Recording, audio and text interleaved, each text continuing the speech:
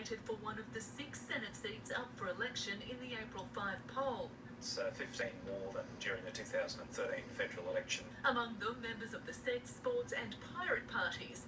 The latter not exactly what you think though. The actual name Pirate Party doesn't originate from swashbuckling pirates.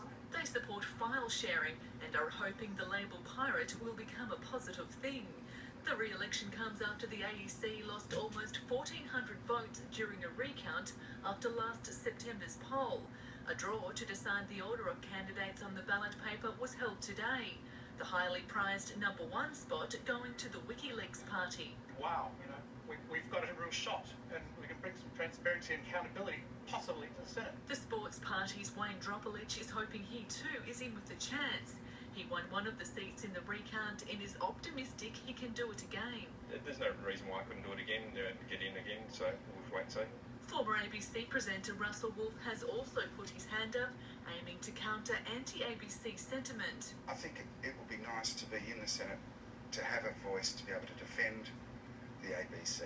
This re-election will cost taxpayers $23 million, but the AEC says it's confident the proper checks are in place to prevent the same bungle from happening again. Early voting will start on Tuesday. Tamara Akers, 10 Eyewitness News.